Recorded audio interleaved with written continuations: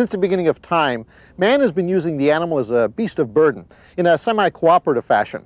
Whether it was Hannibal with his conquering elephants or drug-sniffing police dogs, this strange and sometimes one-sided teamwork can take on many forms. Hi folks, I'm Angelo Viola. On today's Outdoor Journal adventure, we're going to look at a classic example of how this co-op can work. I'm coming to you from the intoxicatingly beautiful country of Morocco. Exotic ports of call, the magnificent Sahara Desert, and of course, Casablanca, probably the world's most famous movie backdrop of all times.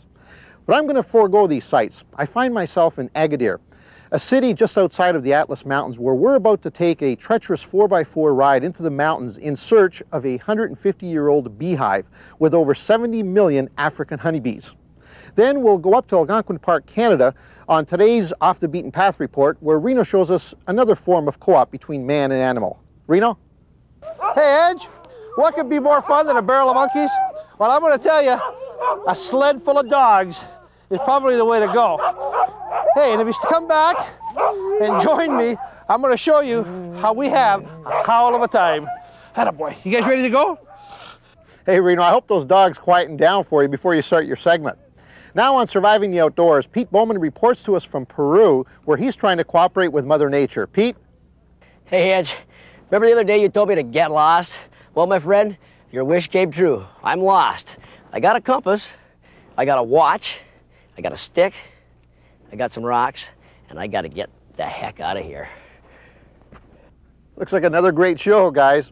So, in the immortal words of Humphrey Bogart himself, play it again, Sham. It's time for this week's Outdoor Journal.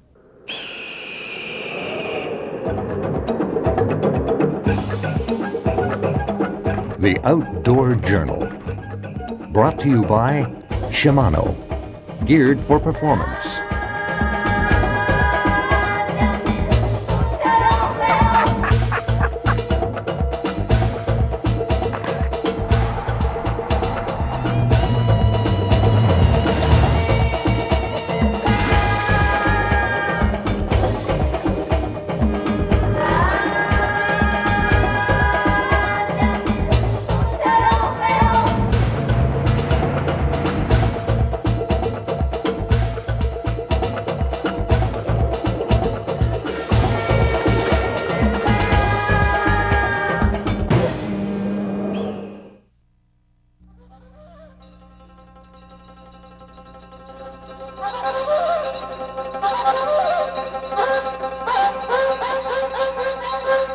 My adventure begins at the ultra-modern Agadir Airport.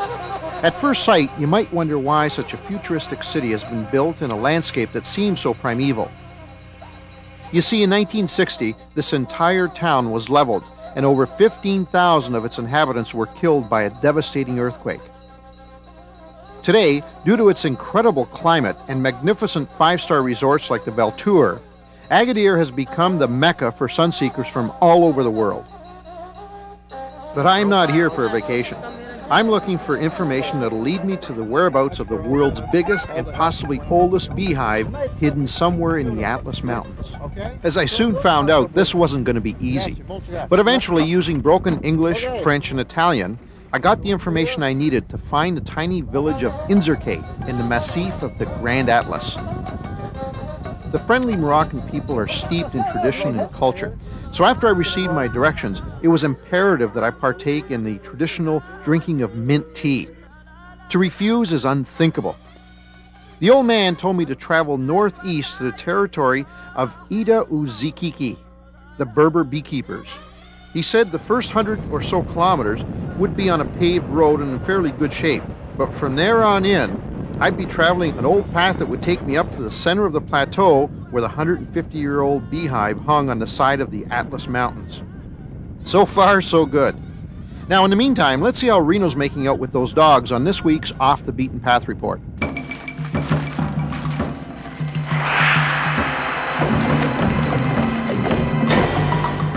Frequent flight destination, Toronto, Ontario. Algonquin Park's East Gate is approximately a 3-hour drive northeast of Toronto. Ontario's oldest provincial park, Algonquin, stretches across some 7,000 square kilometers of beautiful lakes, forests, bogs, rivers, cliffs, and beaches. The springtime offers blossoms galore and the best moose viewing in the province.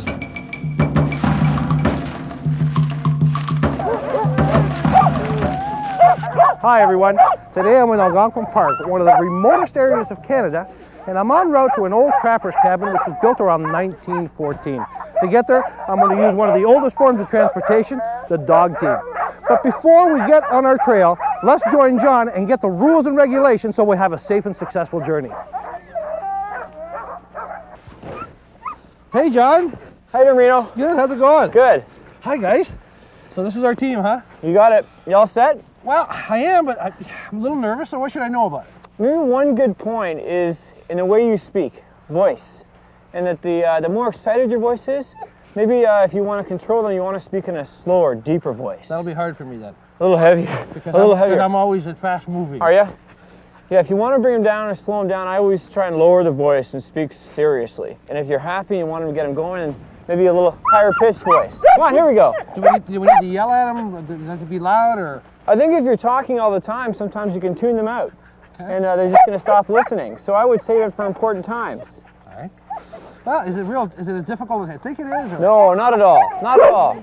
The great thing about this is that you're going to be working with them, and they want to run.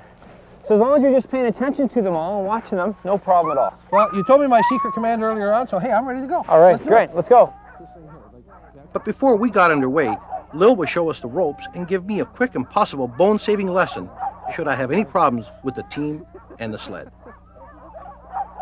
After knowing exactly how to properly harness the boys and feeling that we were comfortable making the trek without any discomfort, we were off. Okay, boys, pick it up. Pick it up.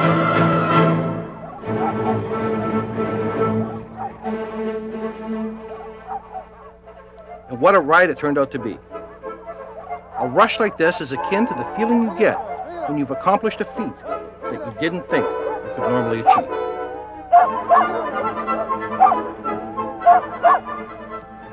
Our final destination was only a few kilometers off the main road, but my mind kept wandering back to the explorer days when this type of trip was an everyday necessity in order to survive, and to how our short trek would be considered a warm-up compared to the hundreds of miles of trailblazing that the early settlers to this area must have logged. Whoa, boys, whoa. Now, the sled itself is pretty easy to operate. It's got a brake and, of course, the commands that keep the dogs in line at most time. The only thing you got to watch in a downhill situation is that you don't actually run into the dogs because there's nothing solid between you and the animals. Now, these particular dogs are just excellent, and they respond to whatever you ask them to do. Then before we knew it, we were there, the island. This particular island is one of Algonquin's oldest canoe camps and was originally built around 1914. No electricity or running water is part of the charm of this setting, and traces of yesteryear were evident everywhere. From ice saws and clamps which were used to store winter ice through the summer, to the wood-burning fireplaces. This place oozed history. Most of these ones here are all sleeping cabins.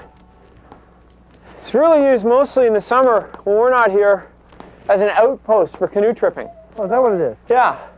And we use it the rest of the year for our wilderness trips for everybody. Now, you operate out here just in the wintertime? We operate here September till June. We do a lot of fall trips in here, spring trips, and this is our winter base camp. Look at that, the fireplace is going. Yeah, well, it's winterized. Fireplace going, coffee's on. That's the place for me to spend some quality time. I'm coming.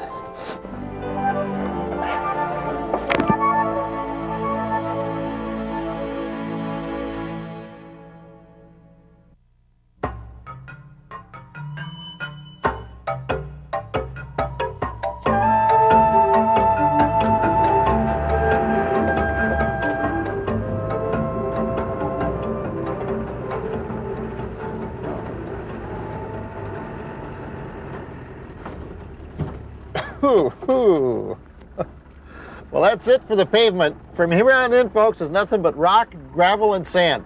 You know, I wouldn't be a bit surprised if I was, maybe one car out of a handful that have even been in here this year. Let's rock on. Here we go. To say this road is narrow and windy is kind of like saying having a root canal done, maybe a little painful. Major understatement, folks. But the real problem here isn't the gravelly road. It's the scenery. This is no place for the early morning rush hour rubbernecker. Eyes here should be placed firmly straight ahead. But how can you help not throwing the odd glance over the edge at that incredible landscape below? What a view! Green valleys, spectacular ravines, and gorges that just never end. Man, it's almost too overwhelming. Let me get back to my driving. I don't want to take a walk on a wild side over one of these edges. Even if my cell phone did work up here, I don't think 911 could help me.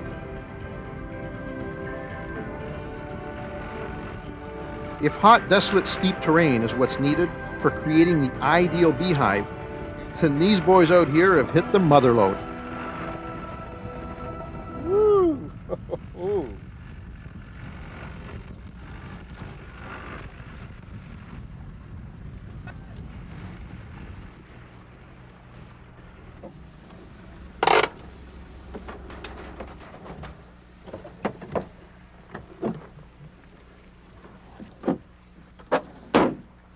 Woo! Man, what a scorcher. You know, it's a wonder that anybody can survive out here at all. With an average temperature of just over 100 degrees Fahrenheit and almost zero rainfall. In fact, this tiny stream that we're looking at here is just a byproduct of a rainfall that happened about 2 weeks ago, and that's about it for the last decade. But they do tell me that at the end of this road, there's a tiny village that definitely has life. In fact, it has over 70 million inhabitants, as we'll see a little bit later on in the program. But first, let's catch up with Pete Bowman on today's Surviving the Outdoors.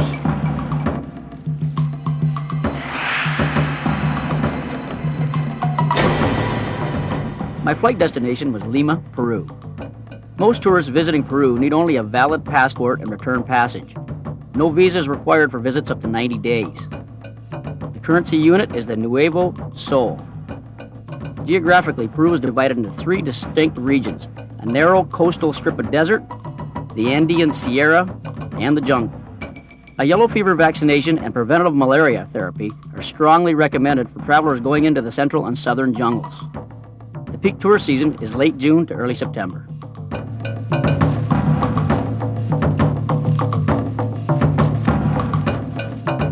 I can't believe it. I've never been lost before in my life. Help me, somebody. I've got hoarse from yelling help so much. I can't believe it. If I had a phone right now, I'd call 911.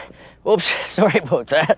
Kind of pushing the panic button here lately. Like I said earlier, I'm lost. It's a guaranteed done deal. I'm lost. Luckily today, though, I have a lost individual's dream come true. The good old compass. Now, simply by knowing how to use a compass and knowing which way I got to go, now today I know I got to go south. I should be able to get out of here. I got to set up my compass to north with the red arrow.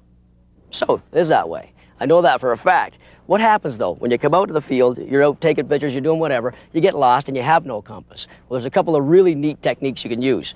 This baby right here can help you big time. In this day of digital this and computerized that, I still prefer an analog watch. That's the one with the hands on it. It looks better to me, and it comes in handy out in the field. I got to show you this technique, and it's really cool, and you'll like it, and you'll use it if you're lost. You take the hour hand of an analog watch. Now, I have to turn a bit. The sun is right here. It's above my head right here. I have to point that hour hand at the sun. So it's right there. It's dead on that sun right now. Now you look at 12 o'clock position, okay? Find the halfway point between the hour hand and the 12 o'clock position, and that's due south. Now, if you remember earlier, I'll get the compass out, but if you remember earlier, south was that way. So I'll go with the compass. South is that way. Hour hand is right there. South is that way. This thing works every time. It's unbelievable. Now, I got another daytime technique. I have to go set it up. I'll show you 2 nighttime techniques, and we'll get over there, and we'll find another unlost position. Getting lost is never fun, especially at night, but there are ways of keeping hope in your quest for home sweet home. The first is locating the North Star. Take the 2 outermost away from the handle stars of the Big Dipper and extend a line straight out. It should connect with the last star on the handle of the Little Dipper, which is the North Star, showing you true north. The next method needs 2 sticks, one longer than the other. Shove both sticks into the ground with the shortest one closest to you. Now, eyeball the tips of the sticks together with any star and wait. Since the Earth revolves, the stars will move. If your lined star moves to the left, you're facing north. If it moves to the right, you're facing south. And if it moves down, you're looking west. This terrain is absolutely phenomenal. Even if you are lost, you can at least enjoy your walk around the bush, around the desert, or wherever you're in. This last technique, you thought the first one was kind of cool. This last one, for a daytime technique, is probably even better. You just lay that bag down there somewhere. Stay there. You got the stick that I said I had earlier in the show. About 12 to 14 inches is what you need. 3 stones, 3 coins, 3 objects, 3 whatever. It doesn't really matter. You take this stick, okay? It's got to be a sunny day. Remember, it has to be a bright, sunny day for this technique to work, because you got to work with shadow. You drill that stick into the ground, like so that I'm creating a shadow off of that. Okay, so far so good.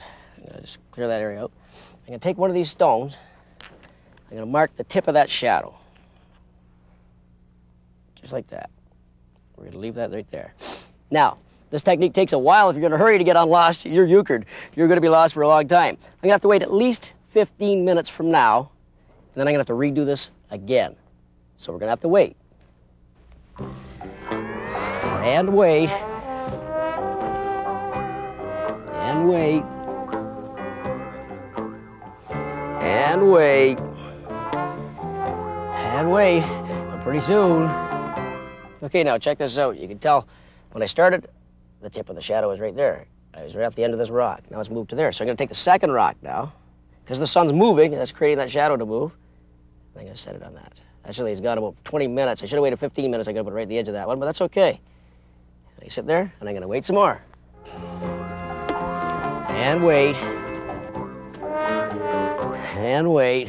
500. Yeah, 500. Yeah, right. And wait. 500.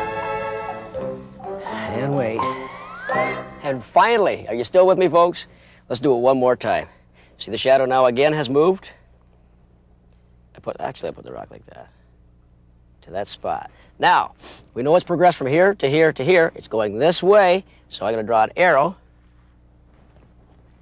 like that, and that should be due east. Now, I'm going to get the old compass out here and try and verify that. Hopefully this will work. Okay, you're going to set up north. Look at this. North straight at me, south straight at you, west there, east, right with the arrow. Perfect. By knowing that you have to go south, like I have to go today, or east or west now or north, you're out of there. And baby, I am out of here too. Happy that I have not lost anymore. All right, don't forget your compass dummy. See ya.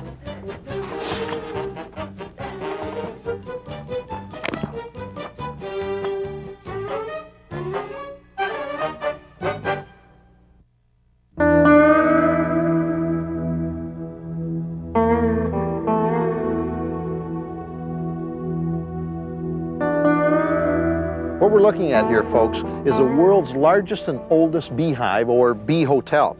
It was built back in 1850 by the Berbers, who believed that this tiny little corner in the Atlas Mountains was the perfect place to produce honey. And just like back then, bees are brought in from all over this country, up to 500 miles away. Why don't we go down and have a little closer inspection?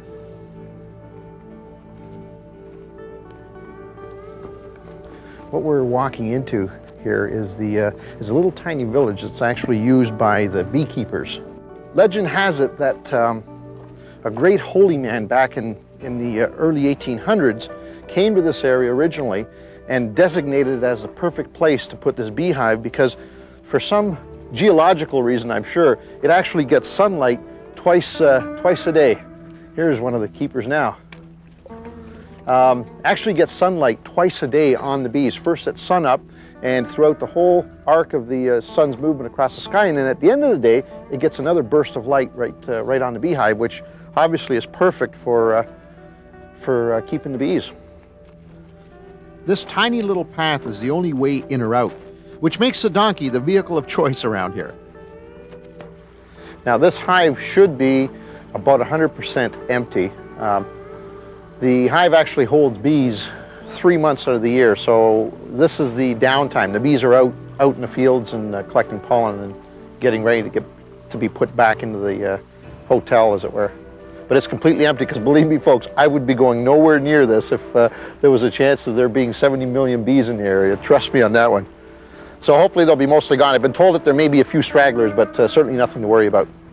Let's get a little closer. Look at the size of that thing. That is an awesome sight.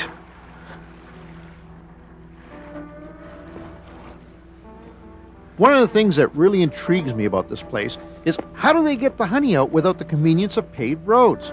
Hard to believe. Now, you can see all the little compartments in this building. Each one of them holds crates, which in turn hold boxes. Each box holds approximately 7,000 African honeybees. And each one of those openings holds about 10 of those boxes.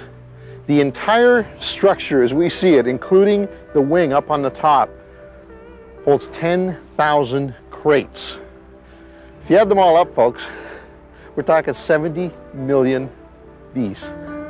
70 million bees. Could you dig that? That ain't no little beehive. Now here's those compartments I was talking about. You can see how they're designed. Well, designed, as much designing as you're going to get back in 1850. But what they do, they slide these large cases of bees that contain 70,000 bees in the openings, and that's where they sit for about 3 months while they develop the pollen and nectar into honey.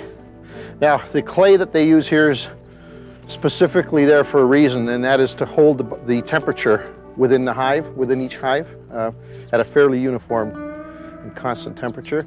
Obviously, the top is there for shade. And this is the center of all the attention, the African honeybee. They spend from August until April out in the lush green valleys collecting the pollen and nectar that will eventually be processed into honey. They live in self-contained little hives. Based on their location, each one of the villagers has designated a certain number of the hives for which they're responsible.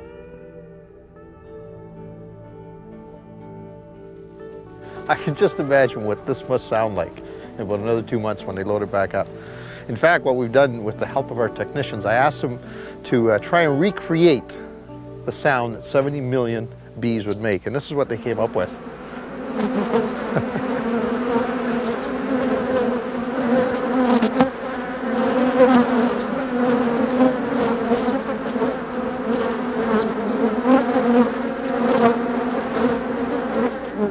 What a classic example of how man can cooperate with animal and not necessarily get the upper hand. In this case, I think it's clearly a draw.